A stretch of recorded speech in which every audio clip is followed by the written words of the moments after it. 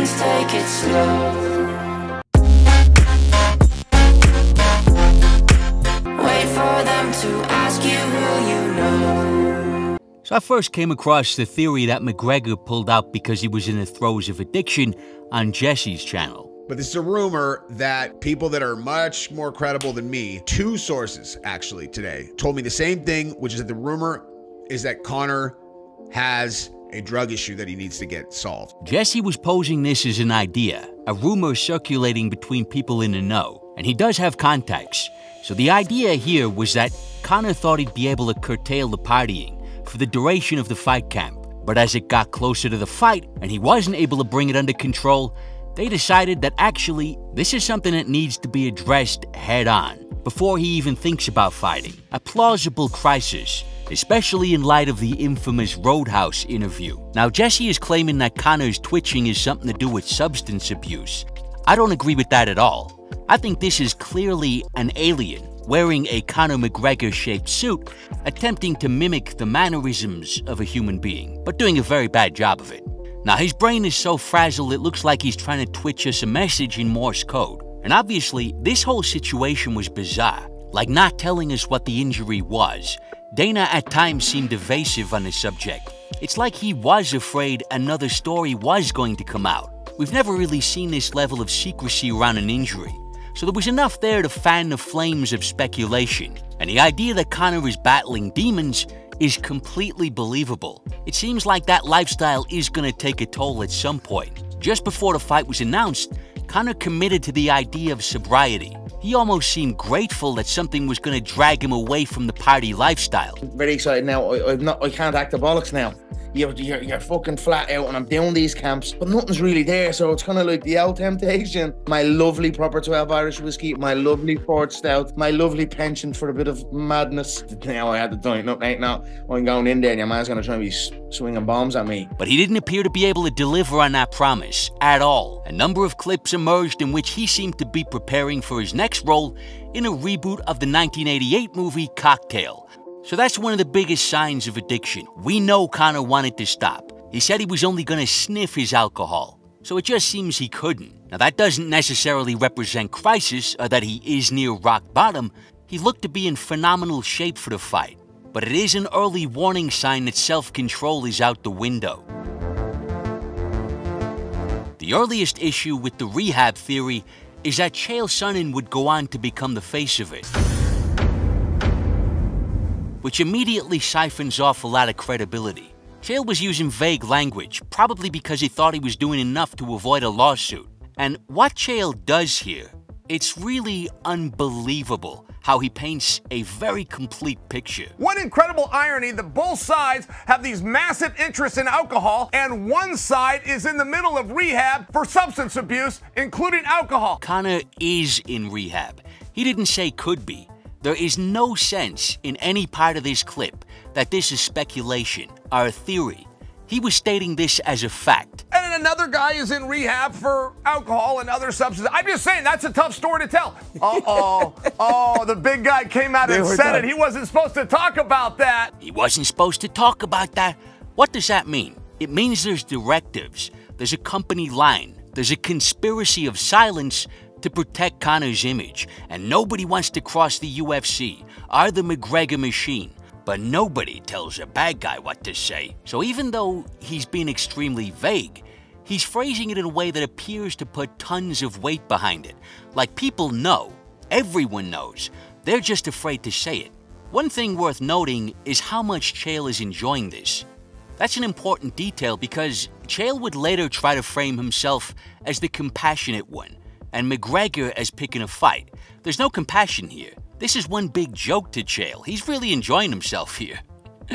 Of the Michael Did it just get hot in here? Oh, it just got hot in here. Have this proper drink. I'll see you in a proper while, because I'm in a proper facility right now, watching me not have drinks. So like, it's really impressive.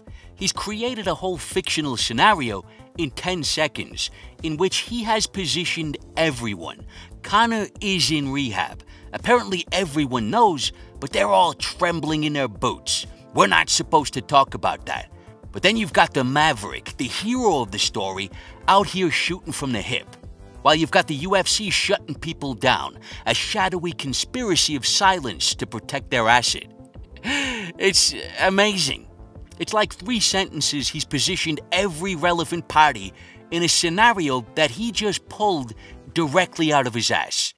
I mean, Chael can say he has sources, but we know Chael's only source is his imagination. And he has one of the most impressive imaginations I've ever seen. It's wild. Chael retired Conor 1 week. If McGregor does not show up on June 29th and fight Michael Chandler at 170 pounds, it is the exact same as announcing Conor McGregor's retirement from this sport. Retired Conor 1 week, sent him to rehab the next. So if you're following Chael, Conor is just like a fictional character that he makes up as he goes along. Who knows what he has in store for Conor next? Maybe he'll rob a bank or try to fight the King of England. Who knows? It's hilarious. Now, without addressing Chael, Conor quickly debunked this whole idea. I mean, I know he's in Dublin. The Irish like to drink, but I don't think the rehab center is going to have a bar in it. I think that's where they draw the line. So he wasn't in rehab. He's resumed life as a socialite. And it's obvious that either Conor's team threatened Chael with a lawsuit or the UFC came down at him like a ton of bricks, because Chael did do a video clarifying his comments. And in this video, you got to see the full mastery of Chael's media savvy. And I'll compare him a little bit with Bisping, because I'm not saying Chael has a better personality than Bisping. That's subjective. But in terms of media savvy, these guys are in different dimensions. Chael opened by clarifying he didn't actually know if Conor is in rehab. Conor McGregor in rehab. Let's clarify this just a little bit, because that's getting pinned on me, or that's getting attached to me. Chael Sonnen is the one that I do not know that Conor is in rehab, for one. Just masterful right off the bat. What's he really saying there? The other day, I was spreading malicious lies about Conor McGregor on the major mainstream platform of ESPN+, where I positioned everyone involved and seemed to put the weight of insiders behind these lies. He has phrased that as, I don't know if he is in rehab, just like reframing his whole stance as speculation. But here is the part that separates the Chael Sonnens from the Michael Bispings. Chael is a master of misdirection. He opens with that statement, not acknowledging that he was lying, but reframing his take as speculation. But then he completely changes the subject to him being compassionate towards someone in rehab. Unbelievable. You know, when you consider how much he enjoyed spreading those lies. He's framing himself as the warm, sympathetic spectator of events who would have been proud of Conor. For two, I would not begrudge or tease Conor in the least if he was in rehab. I'd be very proud of Conor. And I would imagine that he would have needed to humble himself greatly. Have this proper drink. I'll see you in a proper while, because I'm in a proper facility right now, watching me not have drinks. But glossing over the lies and moving directly into framing himself as compassionate is not the only misdirection here. One of the first things he said was that he wouldn't tease Conor for it. Now, there's multiple issues here with that. Firstly, it's just factually not true. He was teasing Conor about that. He was buzzing. He was in his element. There was so much serotonin and dopamine flooding into his brain that they were coming out his fucking ears. And he was teasing Conor. Of the Michael Did it Chandler just get hot in drink? here? Oh, it just got hot in here. And I'm going to do this one first. I would credit him. I would never put it as a tease. Because I'm in a proper facility right now, watching me not have drinks. But that's not even the issue. Nobody cares about innocent teasing. If Conor goes in a rehab, people are going to make jokes online. I got sent this Chael clip from a Reddit post, and the top comment was, proper 12-step program, which, hilarious. I mean, if Conor does eventually embrace sobriety, that will 100% be a headline in a British tabloid. But does anyone think the guy who made that comment, Weelzebub, is bad-natured or a scumbag for making that joke? No, it's just a joke, a funny one. So Chael was teasing, but who cares? That's the sleight of hand. The whole reason Chael immediately focused on teasing was to act as if that was the whole problem, to move the emphasis away from the real issue, which was the lying. I mean, it's just so clever and so second nature to Chael. I would not like to meet Chael in a boardroom or a negotiation. After 5 minutes, you wouldn't be able to tell up from down. I mean, he's unbelievable. But Conor's business is booze, so the idea that he's spiraled out of control to the point of cancelling fights, disappointing 10,000 Irish fans, ruining the biggest gate of all time, wasting years of Chandler's career because he's going into rehab, that is damaging to his whole image, and potentially his businesses. This wasn't an inconsequential bending of the truth. So Chael was doing everything to divert your attention away from that, and actually framing himself as compassionate. He's a character, a slippery character, but a character. And he's brilliant at it. It largely worked. I feel like there was far more criticism for Bisping than there was for Chael.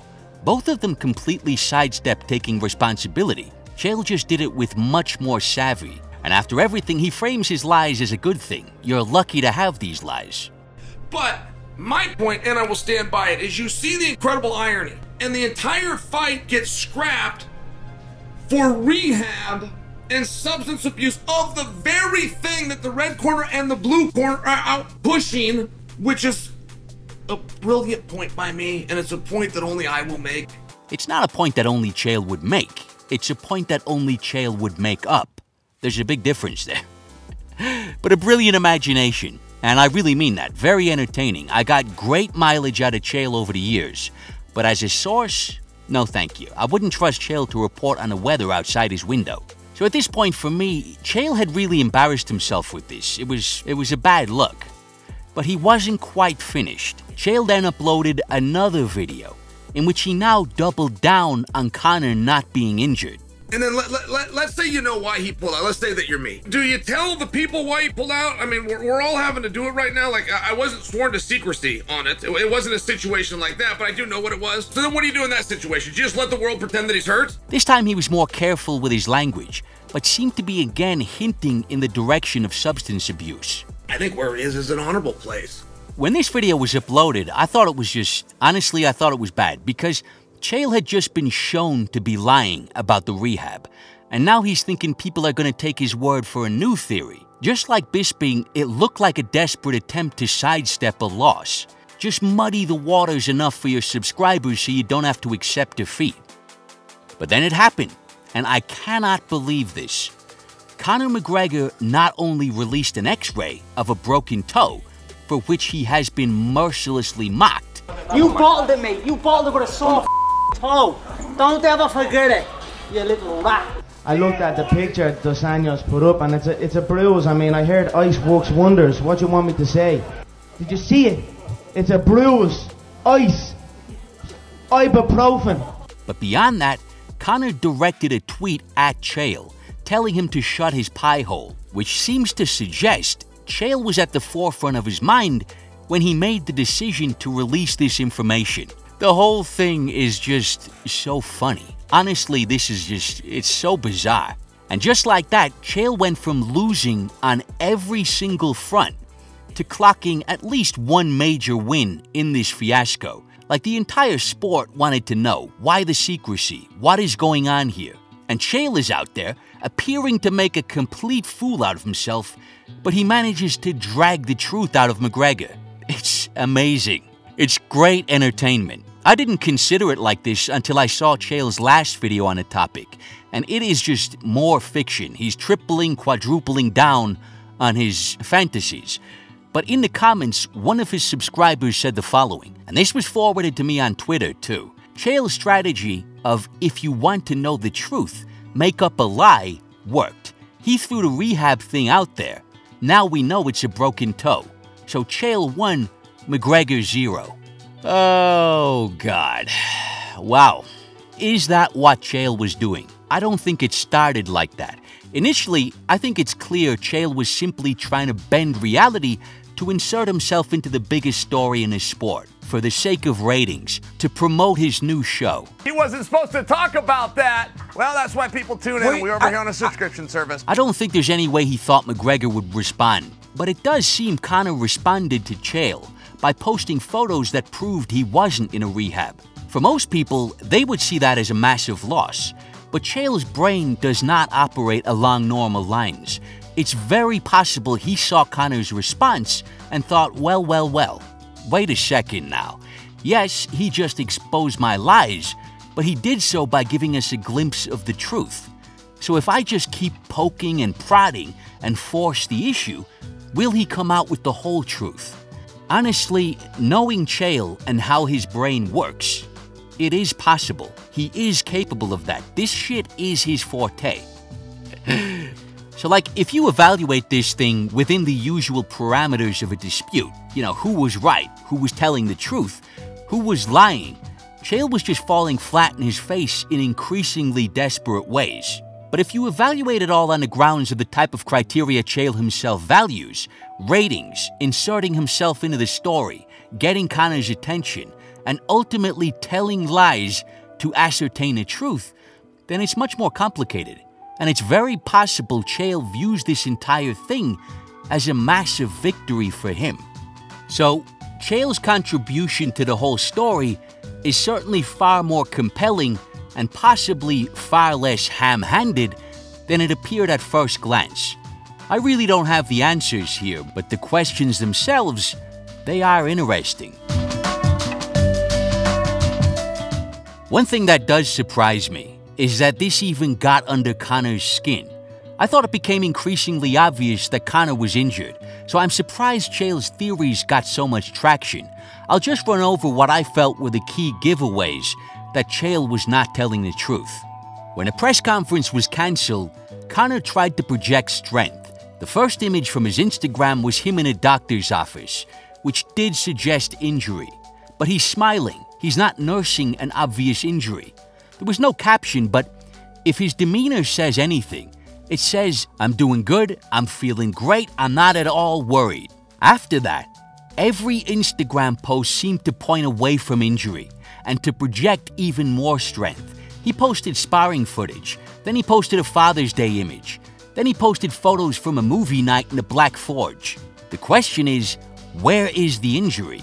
His leg seems fine, there's no obvious cuts on his face, doesn't appear to have mobility issues. And some people felt that this was the evidence that he's not injured, and there's a cover-up of something more sinister. But I thought the exact opposite.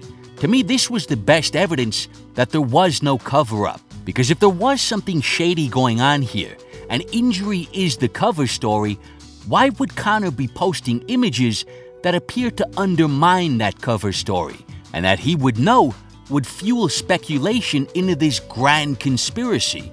If injury was a cover story, Conor would be posting images of him in a full body cast, not of him out partying like he's in full health. Like if you want a day off from work and decide to call in sick, you're not gonna call your boss like, hey, how's my favorite boss? Happy Monday.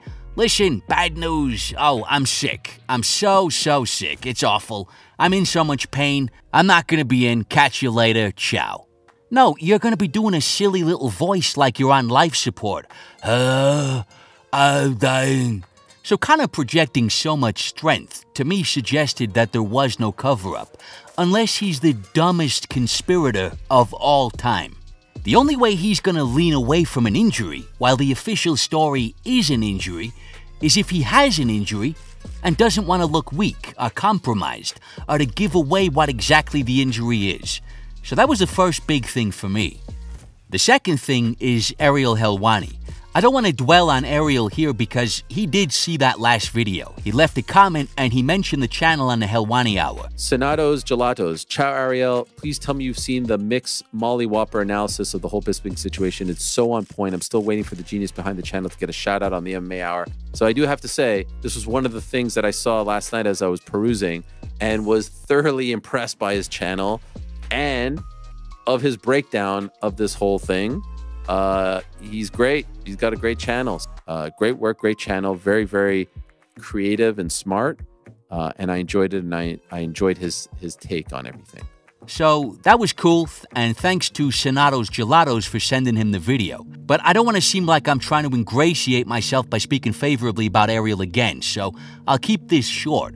But there is one more thing worth mentioning here. If Ariel's main source was in the McGregor camp, like his manager, Ariel would know that this is a source with a huge conflict of interest. Now, there are journalistic standards and protocols that have to be met with respect to all sources, but especially sources with huge conflicts of interest, who may have massive incentive to lie. So obviously, Conor's camp would be one such source.